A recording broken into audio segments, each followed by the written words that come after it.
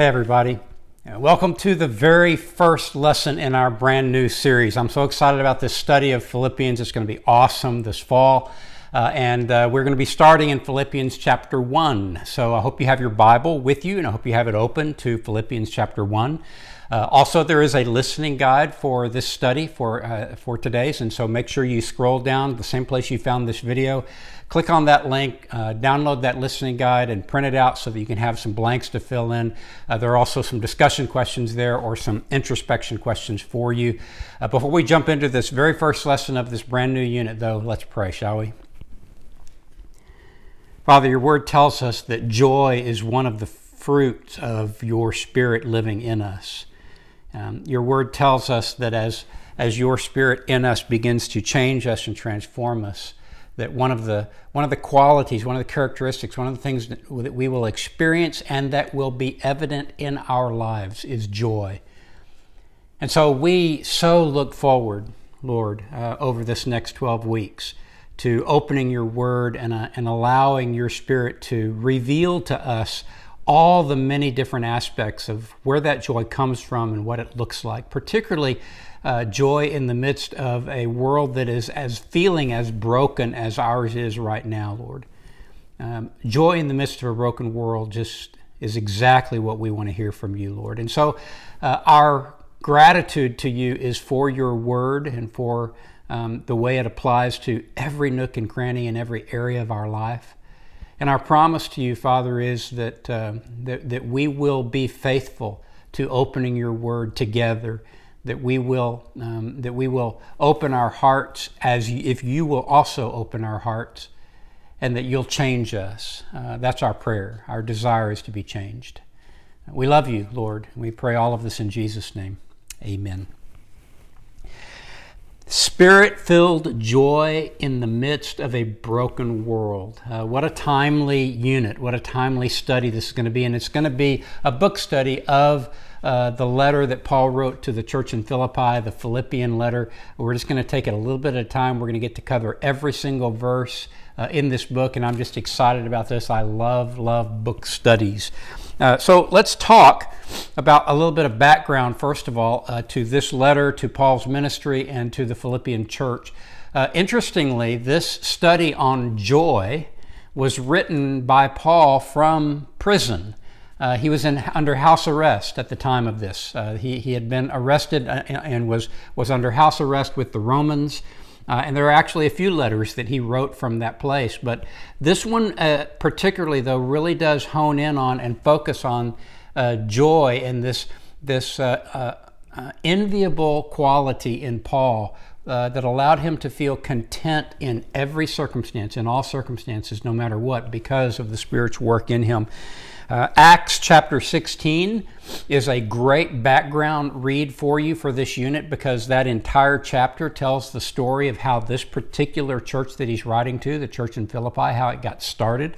It's a really interesting story, really interesting church. I have this picture in my mind of Paul and Silas and probably Timothy and probably Luke, Dr. Luke, the four of them kind of strolling into this very Roman colony, Philippi. This was a very Romanized, nationalistic, patriotic, Roman patriotic colony.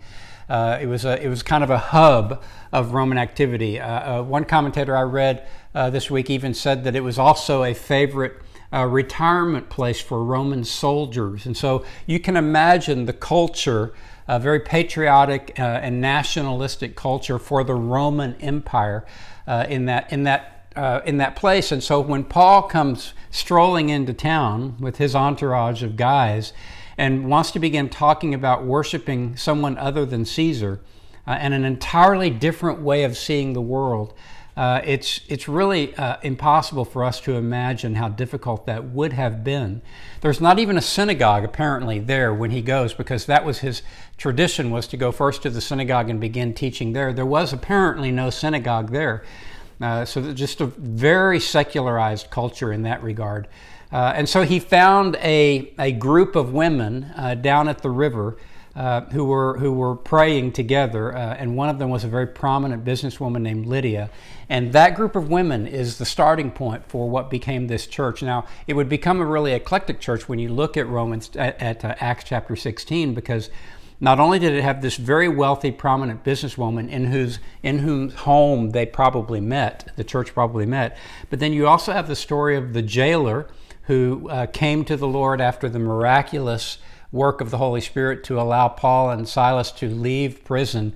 That jailer came to God, he and his whole family, so they would have been members of this church. And then there's this other interesting story of the girl who is possessed and who is doing magical prophecies, and she's a slave, and she's a slave girl, and the guys who own her are profiting off of her ability to do this because of the demon that lives in her.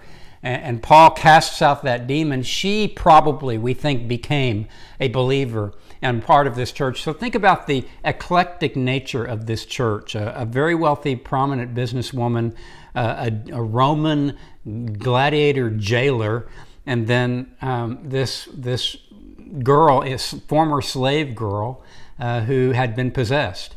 That's the kind of church that he's writing to. It's just very, very interesting stories. But this very eclectic congregation. And Paul had apparently a very special relationship with this church. The kinds of things that we're about to see him saying to this church, we don't see him saying to any other congregations. Paul, as you know, was one who could be very direct and very blunt, and had a way of pointing out the things that need to be fixed, the things that need to be changed, the new directions that people need to go. You look at some of his letters, particularly the letters to the Corinthians, how hard he was on them.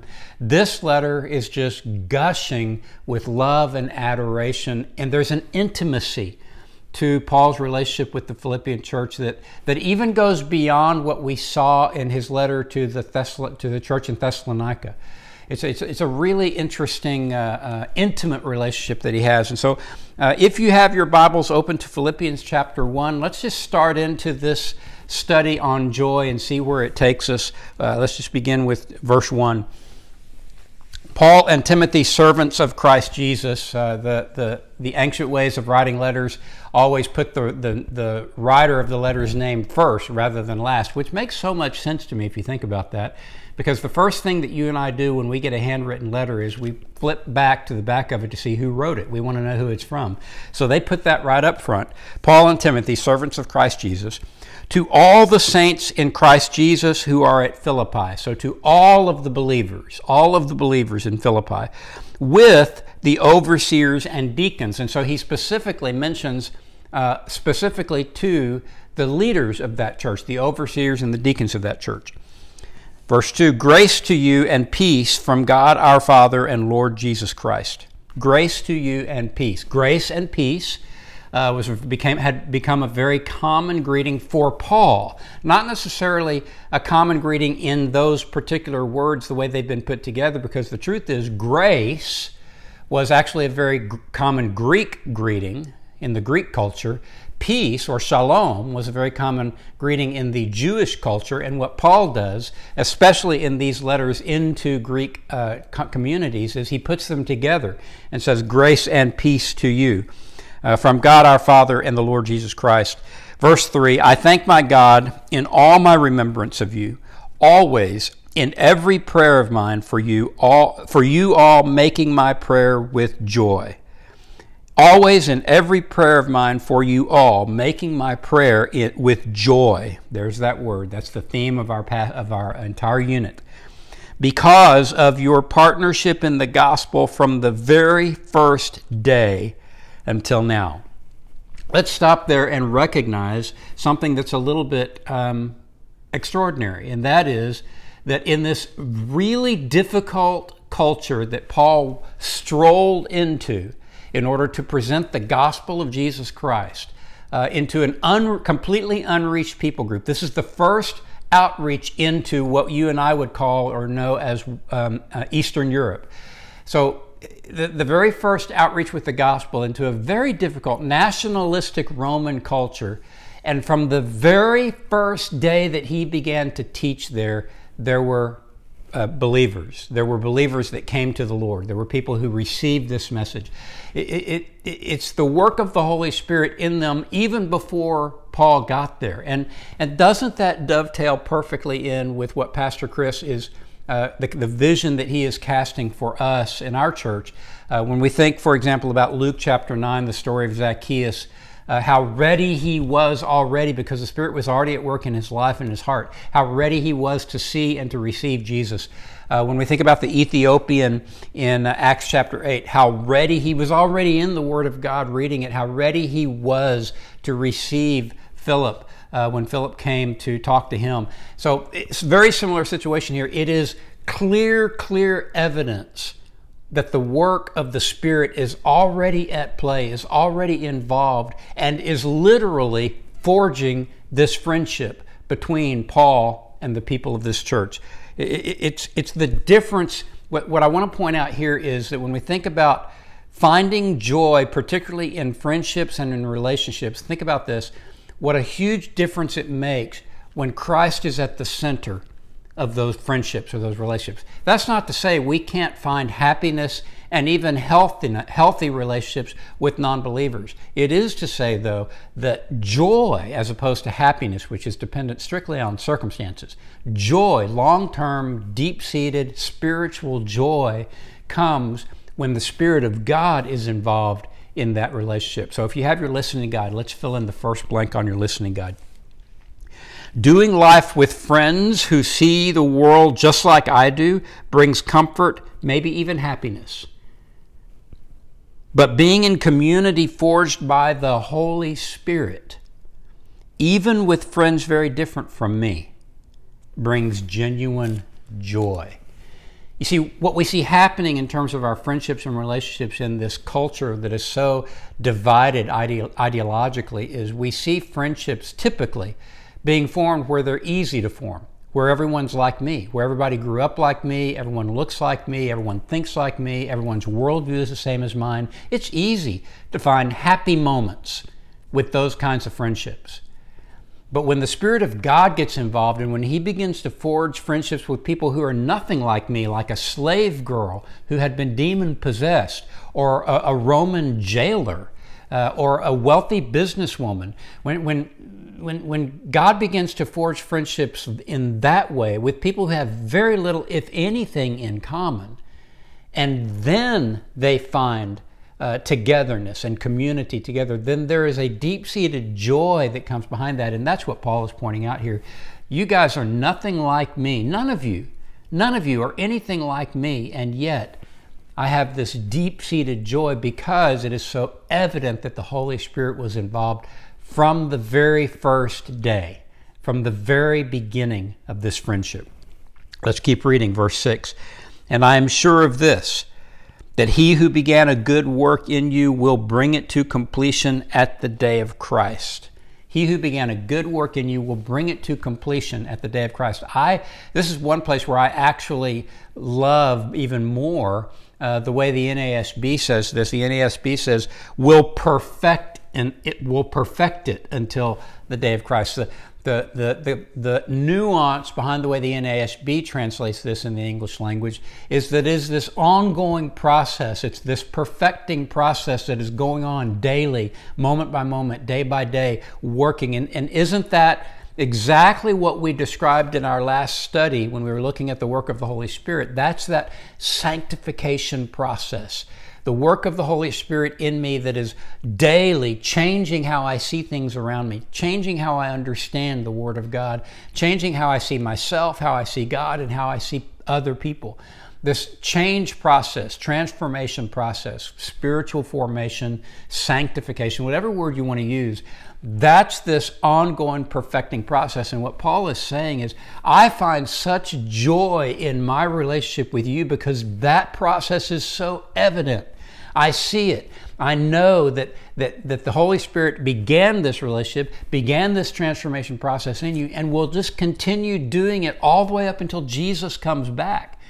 And so that's a huge element, We have a role to play in one another's sanctification process. We were We were designed as Christ followers. We were designed as human beings to live in community. And so we have a role to play in one another's sanctification process. These guys have played that role with one another. Paul has played that role in their life. They've played that role in his life. And that is an important component then of where real joy in a relationship comes from. Our Bible study, our prayer time, our time of our spiritual transformation process should involve friendships, relationships with other believers.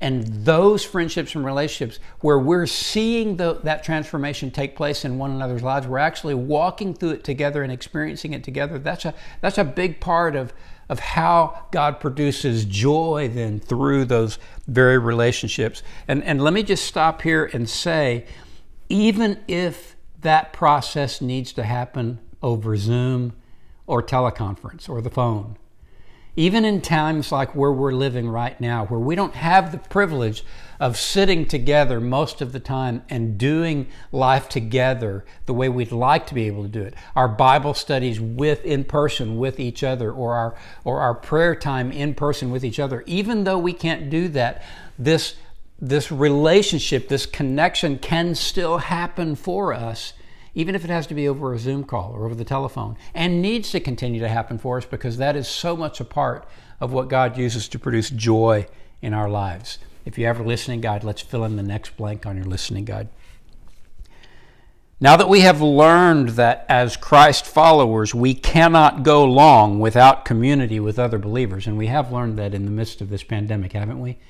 We really can't go very long without being together. Now that we've learned that we cannot go long without community with other believers, perhaps our next lesson is that meaningful community can happen in a variety of ways. And isn't that what we need to learn now? Isn't that where we need to grasp God has been taking us? There's a way we can connect with one another. There are varieties of ways. A variety of ways that we can connect with one another, and we need to find those ways and take advantage of that in order to be a part of one another's spiritual transformation, spiritual formation process. All right, there's more though about Paul's just love for these people. Look what he says next. It's just such a beautiful, beautiful words from him. Verse 7, "It is right for me to feel this way about you all, because I hold you in my heart, for you are all partakers with me of grace, both in my imprisonment and in the defense and confirmation of the gospel. For God is my witness, how I yearn for you, all with the affection of Christ Jesus." What Paul's saying to them is, this life has been hard on us. It's been hard on me and it's been hard on you, but we've walked through this together and experienced God's grace together, even in the midst of this.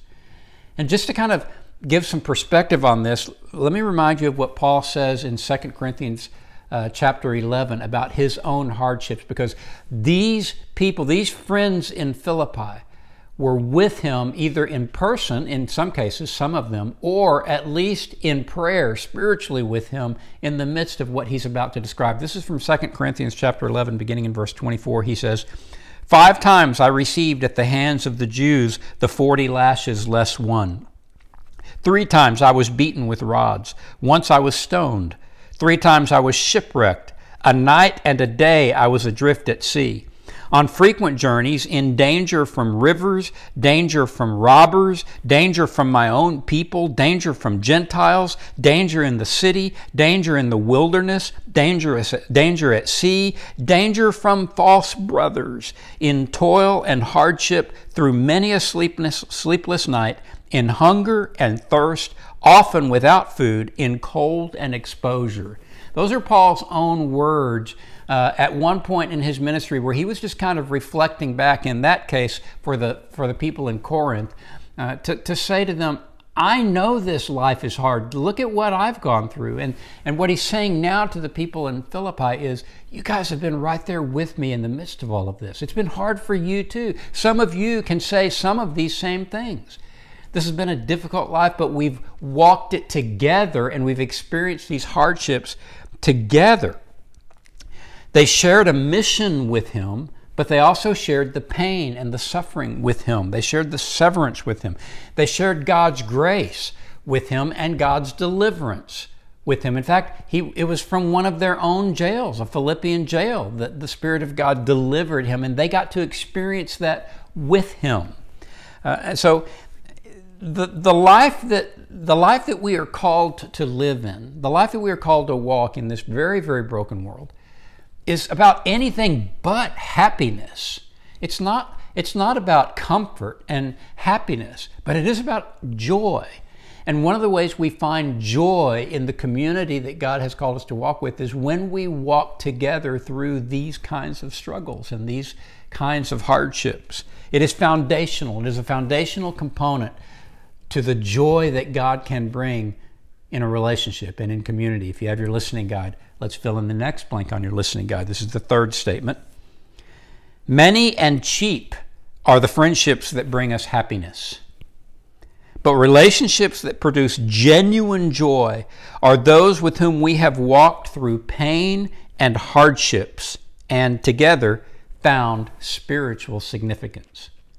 Spiritual significance. And so, in other words, we walk together through difficult times, and then together we ask the questions, what is God doing? What is God saying? And how is He shaping each of us as a result of these struggles? And we're having those kinds of gospel-centered, spirit-filled conversations with one another. We're a part of what's going on spiritually in one another's lives. That's where this deep-seated, long-term joy that God brings through community, Christian community, into our lives comes from.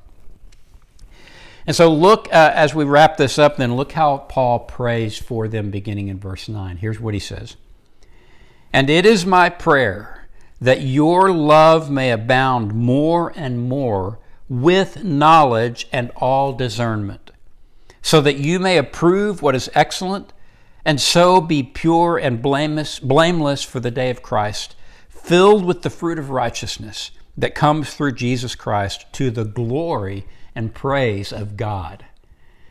I love the way Paul talks about, my prayer for you is just that you'll love well, and that the love that the Spirit produces in you will just blossom and bloom and produce more and more fruit, that you'll love more and more. But listen to the way Paul talks about that love. And with knowledge and discernment. One of the things I love about Paul's writing is that he often couples love, the notion of love, with the notion of truth or knowledge or discernment. For Paul, they almost are two sides to the same coin.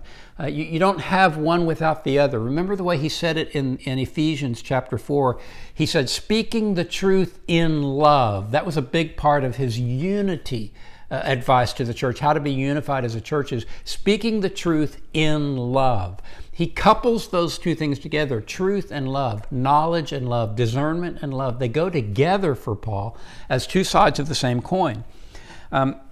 It has been in this divisive culture that you and I are living in, that we've been in for at least a decade now, maybe more, in this divisive culture where we feel like even some of our Christian friends are drifting further and further away from us ideologically, and it's difficult for us to know how to have hard conversations with them.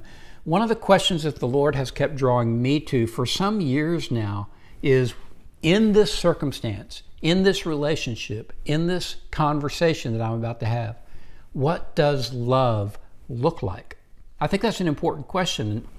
When Paul says to them, I'm just praying that the love that the Spirit produces in you will abound more and more. That's what's going on, is I'm asking myself that question, what does love, what does real love look like? Because real love isn't always comfortable. It isn't always happy.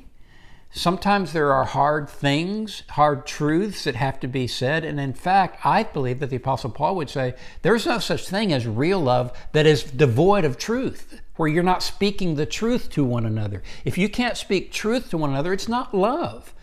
And so at the same time, though, I think that sometimes we speak truth in a way that is hurtful or harmful and not intended to, there's no love behind it at all. And so truth without love is just as dangerous as love without truth. In fact, there's really no such thing as real gospel-centered truth without love, and there's really no such thing as Christ-centered love without truth.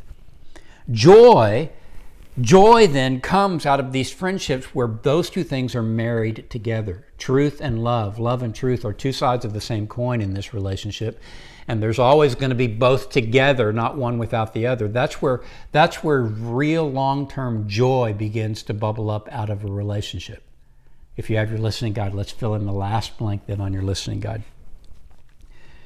To the Christ follower, love and truth are inseparable. Inseparable. One without the other is worthless, even meaningless. Friendships that produce long-term joy are ones where both truth and love are abounding more and more. And so this particular lesson, as Paul begins this letter to his beloved church, the Philippian church, this particular lesson is saying to us, long-term spiritual joy that the Spirit produces in us, one of the places we find that joy is in the relationships that we have with other believers. And we find it because of the Spirit's presence there from the very, very beginning. We find that the Spirit is the one who forged us together. You may have Christian friends who are nothing like you. And if that's true, that's some evidence that maybe the Spirit, we would never have found each other but for the Spirit of God. Isn't that something to rejoice over? Right? And so the Spirit is there from the beginning. The Spirit is walking us through struggles together, and we're coming out on the other side of those struggles having walked together, and that's a part of our joy as well. The Spirit is helping us be a part of each other's spiritual transformation process. We're having those kinds of conversations with one another as we open God's Word together, as we pray together. And our love, we're watching our love grow more and more, but it's always a love that is coupled with truth, with knowledge, with discernment. When we start looking for joy in the midst of a broken world, as Christ followers, the first place we should be looking is in the relationships that God has given us and what's going on in those relationships. That is a huge source of joy for us, but there's more to come. And we'll be back here in Philippians chapter 1 next week. I hope your week goes great. God bless you, and I'll look for you here again next week. Take care.